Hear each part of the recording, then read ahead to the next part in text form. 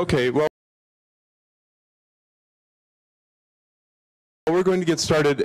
Could somebody in the back please close that door, please, so we have more quiet? Thank you. I am working to get my one slide up so that I can have the names of the panelists in front of you here. Today we're going to have a panel on European legal entities for free software projects.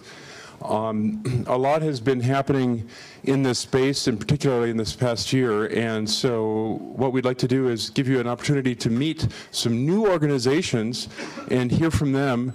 What I propose we do is give each panelist just a 5-minute introduction or a brief introduction to their organization. I'll ask 1 or 2 questions, and then we'll open it up to the audience for questions. Oh, well, finally, I have my my slide with the names on it. In fact, is this the one that, there?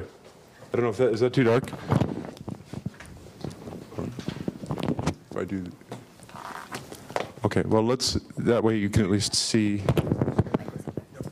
Thanks. First of all, Simon Phipps. Why, thank you, Tom. Click. So, hello, good afternoon, and welcome from all of us. So I'm up first because I managed to get to the starting line first out of the 3 of this end of the panel here. Over the last few years, it's become increasingly obvious that it's important to have organizations who will look after the administrative and legal duties of growing communities of free and open source software. And so we've seen a growth of demand from organizations that do this, organizations like the Software Freedom Conservancy, organizations like Apache Software Foundation. And there seems to be an infinite amount of demand. I realized about 2 years ago that all of the organizations that did general purpose fiduciary hosting were based in America. And as somebody who's also involved in digital civil liberties, that alarmed me because I felt that I don't necessarily want all of the assets of projects I'm working on to be under US law, because you never know what might happen in the United States. Thank you, Simon. So, I was going to make a comment about Brexit, but I just... Yeah. I'm coming on to that. I started throwing the idea around, talking about there being a European fiduciary host. Now, by fiduciary is an English word that means to do with good faith. And so fiduciary hosting means looking after all the things that are done in good faith to meet legal and good governance requirements. And so I started thinking about how one would create a fiduciary host in the UK. I did some research. I found out in the UK about a thing called a community interest company, which is a not-for-profit but not charity organization. And I decided I would start a fiduciary umbrella in the UK to serve Europe. At the same time as I was doing this, Moritz was doing the same thing, and Michiel was doing the same thing, and we hadn't bothered. We all know each other. We'd forgotten to mention it to each other. And so we've all 3 gone ahead and created organizations. They are quite different from each other in character. So public software is a term that I didn't actually coin it. I've not found out who coined the term public software. Public software is a term to avoid the need to decide whether you're going to say open source or free software. And it means software that has got the software freedom included inside it. And so software freedom is the baseline of what public software does. We are a community interest company. That means that we are able to engage in trading and commercial activity, but we are not allowed to use the proceeds of that commercial activity for anything other than the service of the public community we've declared we will serve. And the public community we've declared we will serve is those people who are the users and creators of public software. And so we have the same constraints on us as would be on a charity, but we don't have the ability to recover tax benefits. And that's probably the largest difference between us and everybody else. I don't really believe that matters, because I've tried making donations across Europe to other organizations, and the cost of recovering the tax, getting the tax benefit, has always been larger than the tax benefit. Because the process that you have to engage in is always a heavy bureaucratic process. So while in Europe we do have an environment where theoretically you can make tax-deductible donations across borders, in reality, for most country pairs, that is not practical. And because of that, I believe that the recovery of tax benefit is a very marginal benefit for an organization providing fiduciary hosting in Europe. Now, when larger sums of money are involved, such as the ones that Moritz is working with, I think there is a case to be made about getting tax-deductible donations. So public software started in February last year. We have one project working with us now, a project called Travel Spirit. Travel Spirit is a community, a quite diverse community of individuals and companies working on mobility as a service software. That's the idea of creating open source frameworks for running things like Uber at a city level, probably through a public transit authority rather than through a predatory private corporation. And so that project is going fairly well. It's been going for nearly a year now and is doing okay. So public software, now we're based in the UK, and I hadn't anticipated there would be any problem with being based in the UK for a European organization. And then, you know how bad things can happen to countries sometimes. Well, unfortunately, we have very, very gentlemanly and refined fascists in the UK, and they've managed to persuade the country to vote to be unfriendly to the rest of Europe. And so that complicates public software, and our queue of people wanting to join has become much reduced, we've discovered. That's all very much to the advantage of the gentleman over to my right. Who was next? I think you were next, weren't you, Moritz, time-wise? Well, Michiel's next. So. Oh, you were next. So, am I audible? So I come from Simon is a well-known open source VIP. I come from a far lesser-known region. I work for a small charity called NLNet Foundation. We 20 years ago, actually 30 years ago, NLNet sort of came into life by a group of Unix engineers that announced the EUnet, and NLNet was a Dutch part of that. It grew, it grew, it grew. 10 years later, or 7 years later, that became a separate foundation. It was sort of a network for a grassroots network across Europe. That grew into basically European internet. In 1997, everything was sold, and all the money went into a trust fund. And that's where the story starts, because we started giving out money to all these projects, hundreds of projects that are doing all kinds of cool open source stuff. And over the years, we just watched people suffer and suffer. And we met many people that wanted to do stuff about it. We saw, I mean, we worked with many people in the field. And as time grew, we wanted to find a solution to the problem that when you get a bunch of really good engineers and they create something cool, and then they become so successful that you send them to lawyers. And that is just a very painful thing for them to live through. And then you give them money, and they have to get a community, to build a community. By the way, it's interesting is that we're programmed against the community track. I think I feel more at home in the community track than in the legal track, because I'm not a lawyer. But this is for us, this is how do we build communities? And so the idea was, let's take the whole burden out of, the whole pressure out of getting organized. Because we are, as an NLNet, we are a charity. We can receive money, we can pay money. There's a huge tax benefit to being paid by a charity, at least in some countries. There's no income tax on that, so you get a pretty nice, in some countries, half of your wages sort of become tax-free. That's a pretty attractive benefit. But as a charity, we're a professional manager of funds. People can give us money and we can professionally manage those. There's oversight.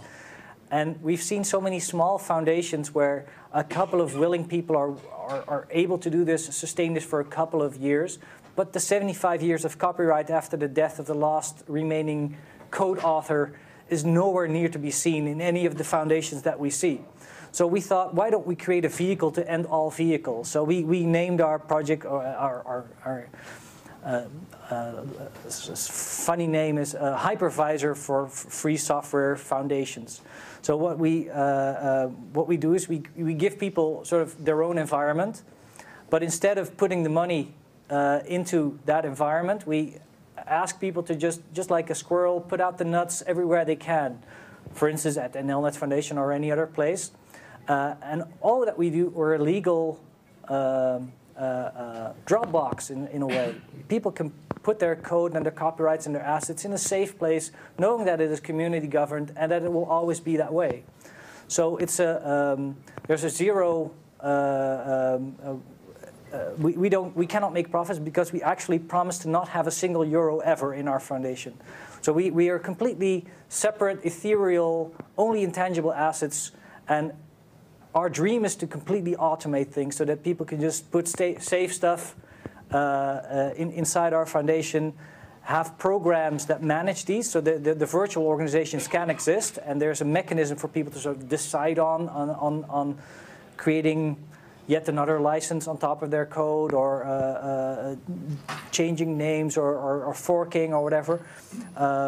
But there's no reason for them to go to and spend a lot of money, do 3 monthly tax payments, even though there's no money inside. You still have to file these things. So basically, our idea is to simplify and automate it. And we've gone for a very promiscuous model where we don't impose stuff, because anybody, it's just like getting children. Anybody can get a child and anybody can start a foundation. They can bloody well do what they want. So we're not going to sit on anybody's chair and make them do anything. We will just hand them best practices, what we feel are best practices. And they can sort of ask us for rational, sane templates of doing things. And those are then, just like virtual machines, you can create virtual organizations, any shape, flavor, model that you want. Yeah, I think that's enough for now, and we'll get to the real need maybe later. Okay.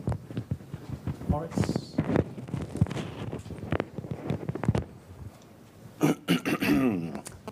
Hello, I'm Moritz. I was active in the kind of free software space, mostly in the internet, what's the so-called internet freedom space. And in 2013, I joined a foundation called the Renewable Freedom Foundation. It's a charity in Germany.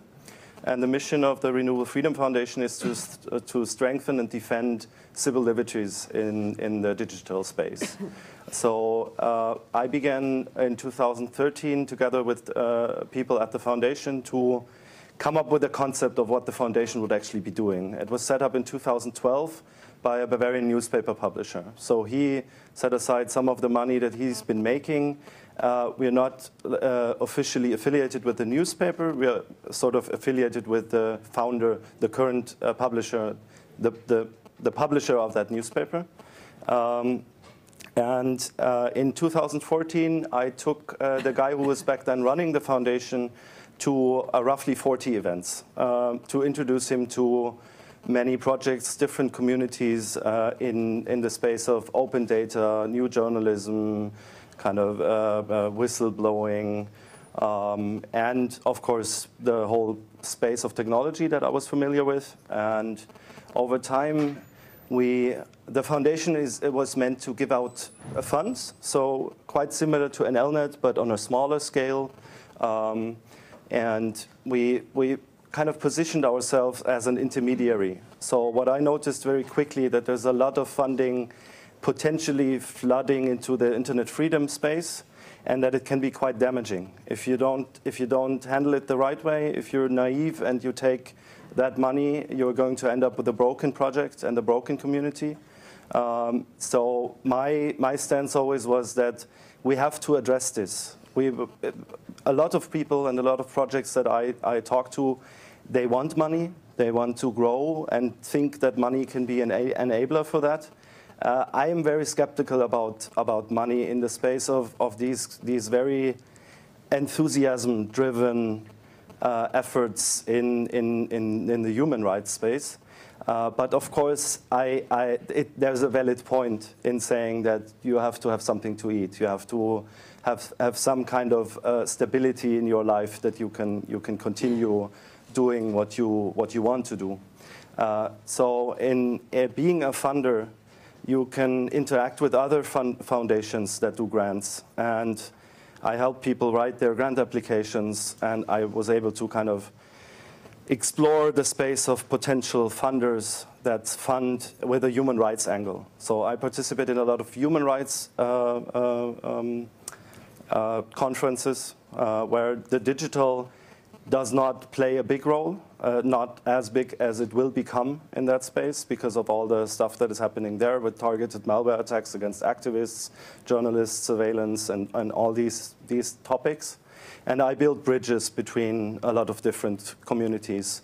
And so most of what I do is just listen to where the people are, what their problems are, and to see who I can point them to or how I can help them with their current efforts. And at the same time, since we've been handing out a bit of money, the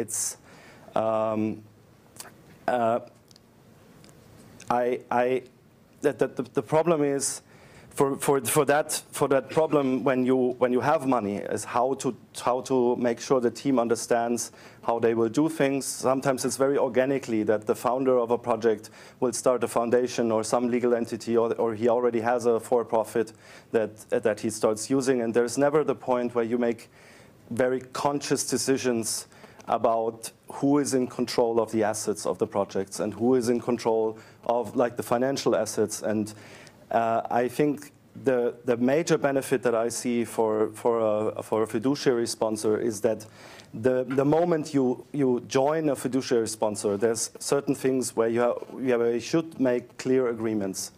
And this is the point of realization within the community around the project of what their needs are and how to protect those needs and the communities. And that led me to, I can host some things at the foundation, but it's not that straightforward. So we have been hosting a couple of bank accounts for some projects to hold some of the funding.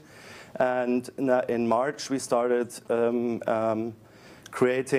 developing this, the Center for the Cultivation of Technology. We registered it in October. So it's a really recent development. We are now organizationally ready in the legal sense to be active. Our legal form is, we're based in Germany with the company. The company is fully owned by the foundation, which is a charity, but the company itself is also a charity. But it's a limited liability company. It's a GmbH in Germany with the charity status. So it's a gemeinnützige GmbH. It can do for-profit activities. So when projects want to engage in minor for-profit activities, that's possible. And I'm mostly focusing on projects in a stage where they've been successful, they are around, they have a sort of community, maybe the community of one developer that is fairly common, and they need a legal entity for some specific thing, like a grant that is being offered, or people coming, they want to donate, they want to contribute 10 euros. The project is not going to actually benefit from the 10 euros that much. But if there's some bank account somewhere where there's little complexity, they can fill it up and use it for hackathons or for a bit of travel. So very light involvement. And on the other hand, all the projects in the internet freedom space where there is this NGOization, there is this movement to getting funding. And actually, the first project that I didn't even had on a mental map. We're now, the first project that we're taking on is a European Commission-funded consortium, and we are one of the partner organizations in that consortium. And I think that's a very good example because they expect to be a limited liability company. They want usually consortia to exist of like university partners and some for-profits. And the traditional for-profits that are part of these research efforts usually file patents, do some proprietary stuff that never sees the light of day because it's just to get the money out of the European Commission funding flow.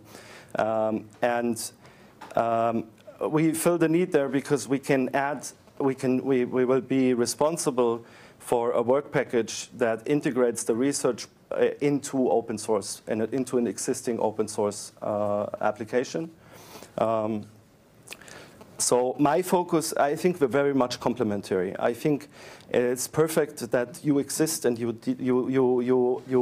Well, try. let's talk about comparisons afterwards, after everyone's had a chance to give an introduction. Just one last point is that we want to get the financial stuff right. We want to make it easy that people can see how much money they have in their accounts, do some budgeting, bookkeeping, make it very easy to interface, give us receipts, and invent something that is scalable across many projects and that can be used in various different entities to handle the management of 50 projects or whatever. In a non-profit environment.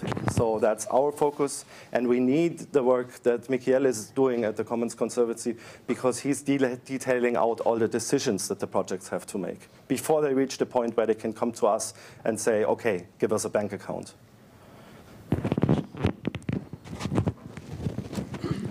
Okay, I think I'm going to troll this panel a little bit. That was my job. Okay. Well, okay. So in some way, hi, I'm Karen Sandler. I'm the executive director of the Software Freedom Conservancy. In some ways, we are the oldest and newest organization on this panel because we are a US-based organization in being the Software Freedom Conservancy, but we're also ramping up a Conservancy France.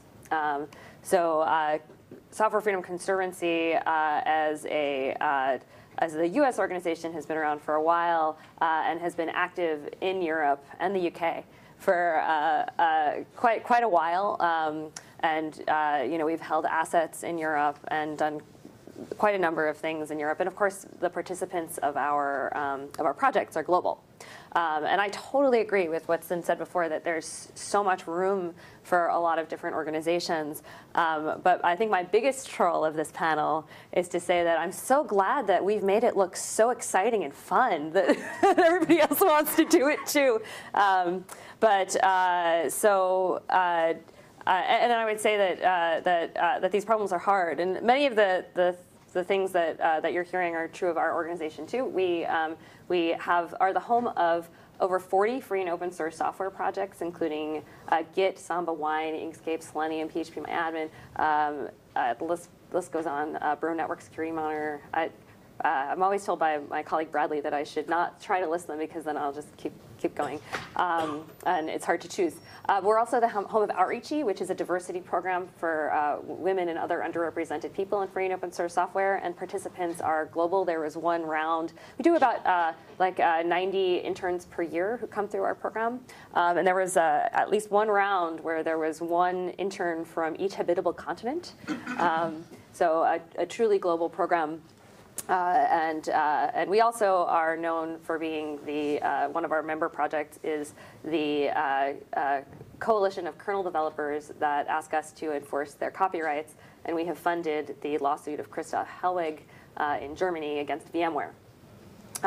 So as you can see, we are active globally, and the way it works with Conservancy is that when a project applies to Conservancy, they become a part of our organization. We are their nonprofit identity. They are analogous to a division of a corporation. And part of that onboarding process and coming is some of the virtualization ideas of organization. So when free software projects and communities join us, we help them figure out how their governance exists, and instead of having to form their own organization, they form also a virtual organization within us, where they don't need to file a particular form of organization with 3 members on the board or whatever the particular laws are. And instead, they can run the project with however it works for them. And within our member projects, that's totally different from project to project. Some projects have big communities where they run elections, and some of our projects just have a small committee of 5 people or 3 people who always make their decisions by consensus. And we basically can tailor it project by project. So that's really, really handy. We also, I guess the bad news for everybody here, and I think everybody here already knows it, is that this is really tough work and not very, I hate using the word sexy, but not glamorous. It's not glamorous at all. Thank you. It's hard work. It's thankless work, and it's very hard to fund. And I would be remiss if I didn't mention that we have a match donation now, and so if you donate to Conservancy just for this week, it's matched, so it counts 2 times. I'm so sorry. But we need to fundraise from the public in order to subsidize the work that we do for our projects. But we take in money in a number of different ways from sources all over the world. So we have some grant funding that we take in, individual donations, also around the world. We're looking at ramping up Conservancy France because there's some flexibility for handling assets. There's not a lot of things that we've found that we wanted to do that we couldn't do with our own organization, but we just have a few things that will be a little bit easier. One of the main things that we're doing is creating a system for tracking assets and accounting that will create a free and open source software solution that everyone can use. And this is a challenge that a lot of free and open source software organizations have experienced in this space. The mass of transactions is just huge. Because one of the things that free software projects want to use these entities for are sending people to conferences, and each person that goes to a conference has all these receipts, and they have receipts for their flight and receipts for their hotel. You have to track each one, and you have to make sure that everything is handled properly, not just for whatever rules you might have to follow depending on your jurisdiction, but also to make sure that we have decent governance, transparency, and make sure that the funds are being used properly. So it's just incredibly hard work, and we've been focusing our entire operations around making this in a solvable way that is transportable for everyone. Well, that actually leads into my question for the panel. I decided I'm only going to ask one question, and then we'll open it up to the audience, just because the time is getting kind of short. So I'll just ask each of the panelists this question: what checks and balances do you have in place so that we can trust you with our assets, both tangible and intangible? In other words, how do we avoid repeating history of, like, let's say, the Talks Foundation, Xorg, or OpenOffice.org? That's a kick to you. Yes. Those are all very different disasters you mentioned there.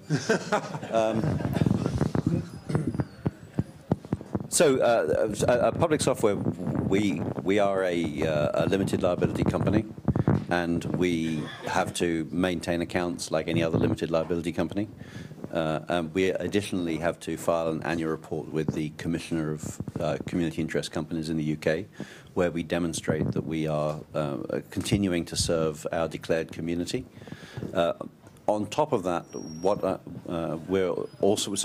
we have one project, and it has quite a low transaction rate because it isn't generally sending people to conferences at the moment. So at the moment, we have a public, an open ledger that anyone in the project can see. That is available for all of the participants, not just the formal participants who signed the contract, but any of the project participants to look at. And they can see exactly what assets we hold. We hold all their domain names and their trademarks for them, and they're in the register. And then we also hold all of their funds, and we identify all of the deductions that have taken place from their funding. So that is all transparent. I would say that the main check is that transparency, and the main balance is the fact that we have a public duty which is inspected by the government. So at NLNet, we've been running sort of this same thing internally for about 20 years. So we give away money to people, and they ask for it, and they ask for it in small chunks. And so people have been sending us receipts over and over again. And so this is something that we have a person handling professionally all the time. Every decision that is made is made through a very specific process where all the whole governance body is notified. So if somebody sends in a receipt, then that would be a decision that everybody knows of. And that's an internal mailing list for each project. Wow. So what is the volume of that? We're just starting, and we're not okay. So we're not sending lots of people out on trips as well. So, but and it would be for the program, for each program, right? So not for every program to receive all the traffic from other programs, but just from the 5 people, 3 people working inside a project. So that it's an open book. So our guarantee is that when we focus more on the larger, say you want to do somebody has to build some really boring testing infrastructure, and he has to be working on this for 6 months, and the community decides to pay up for that particular bit, they apply for a grant with us. And then the whole process is handled like it would be a normal grant. So we do all the checks and balances for the project to make sure that it's stable. And then the project is called saying this is what we've arranged with that person or that company or whatever.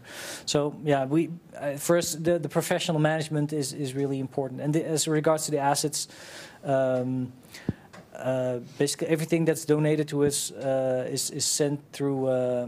Again, to this decision mailing, so incoming traffic is just, there's an oversight and there's a stack of things so that you can just always look at it. It's a write-only mechanism. All our legislation and so on, it's like not a blockchain, but a blockchain-like idea where you can only tack on new versions of new things. So, yeah. I mean, like Simon said, these cases that you mentioned had a lot of different circumstances and different reasons, but I think there's things to say about transparency in many different angles as well, and I think the transparency is mostly something that the project community should decide what kind of a level of transparency they want within a guiding framework that helps them to make useful, good decisions that avoid conflict in the future.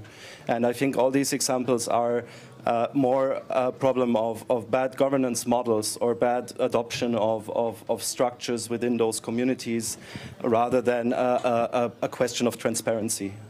In these cases that you mentioned, transparency wasn't the issue.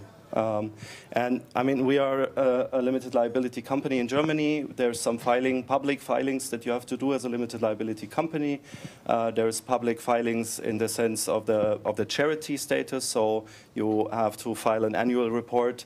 And the difficulty we have is that the stuff will happen in German. The interactions with the government entities will happen in German, and we will make some effort to translate that. So an annual report will be published in English that is very near to the requirements of the German government. And I've been suggesting that we use the Form 990 that is used in the US as a template of something that we don't file anywhere because we're not under the jurisdiction.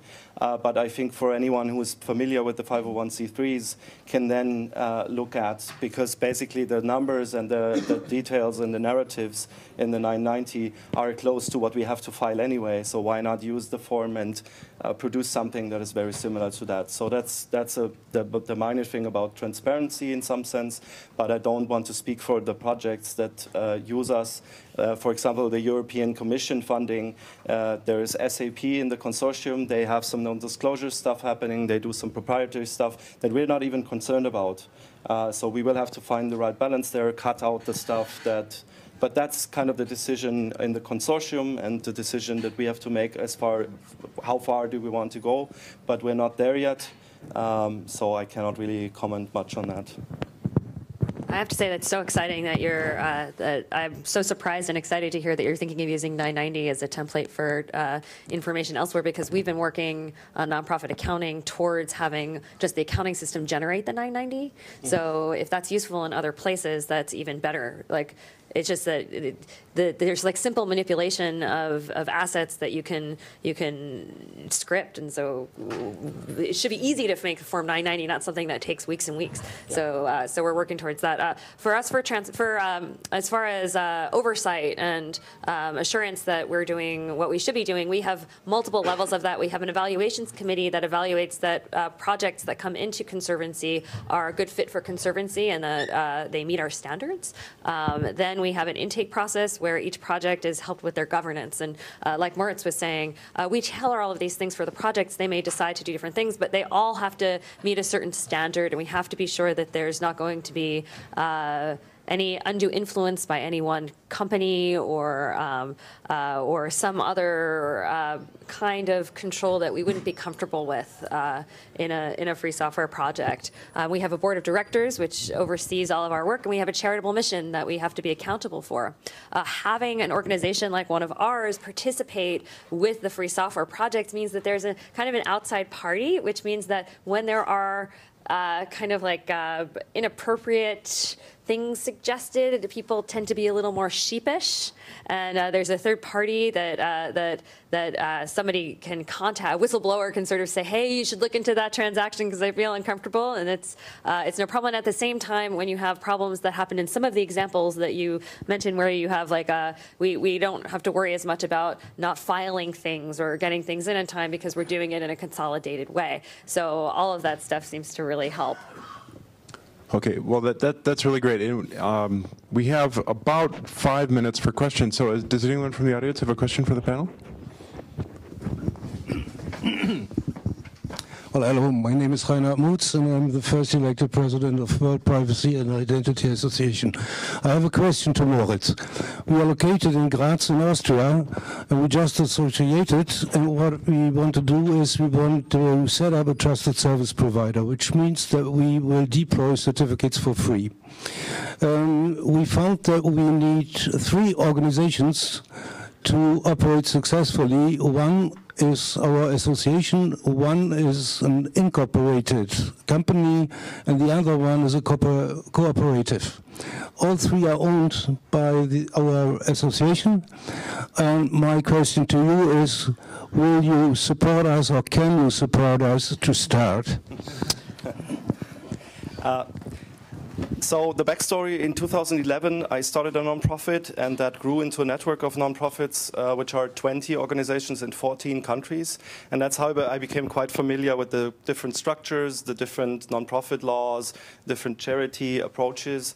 And that, unfortunately, it spread that I knew about these things. So many people have been coming to me since then to help them create organizational structures, look into the bylaw stuff and things like that. I think for the rest we should take that offline. But I think an important point here for me, legal entities are tools, and they shouldn't become something. For me, you're creating a living organization, and it wants to eat and it wants to grow.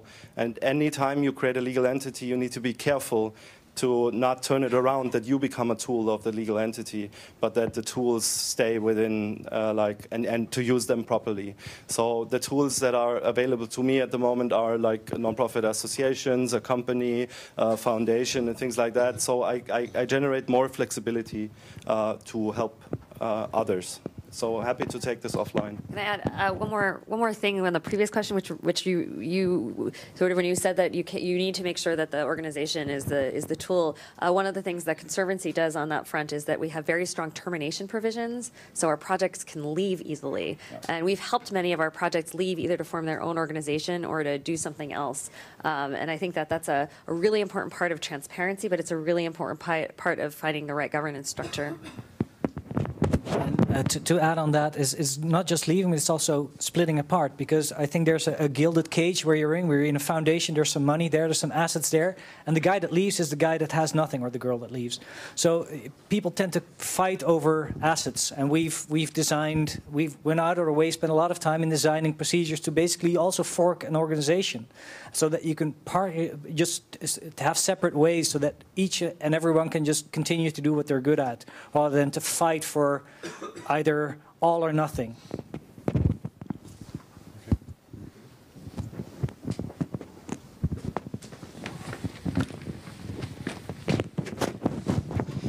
So it was a comment that Michiel made about people who sign, which leads to this question, which is, to me, I was sort of intrigued by the ambiguous nature. We talk so loosely about projects, but in reality, there are people. And so how do you decide, how do you identify who has authority to speak for the project? And I think, Karen, when you say governance, like eventually you force them to that point, but sort of how do you manage even, are the people I'm talking to the right people, and is there somebody else who should be included in this conversation? And what kind of legal commitments, or who can make the commitment, and what kind of commitments can they make? So for us, we've put this into lists. So everything is handled by a list. So at intake, we have a quartermaster that appoints somebody, appoints a group of people to be the governing body, and whatever they call it, it doesn't matter. But it's a mailing list, and we only accept messages that are CC'd to the mailing list. So when there's a contest within, we recommend 48 hours, but it can be longer. If there's a contest of any decision that goes over that list, it becomes something that has to be redone. If there's no contest, we can take action. So when organizations join public software, they sign a service agreement with us. And the entity that is signing that agreement is an unincorporated association in UK law, which is the form that's used for things like Cub Scout troops. And to identify that unincorporated association, we name the individuals who are considered to be that association in the legal agreement, and we make clear in the legal agreement who is entitled to speak for that group of people on what topics. And then we only accept instructions from the named individual or individuals who are named in that agreement to take the tasks. So for Travel Spirit, there is one individual who has to agree, no matter who asks to dispense an asset, that named individual has to be copied and has to agree, and they have made a commitment in our service agreement that they will consult the other named parties on the document. So we do it by explicitly naming an authorizer and by explicitly making that authorizer responsible for getting consensus from the other parties.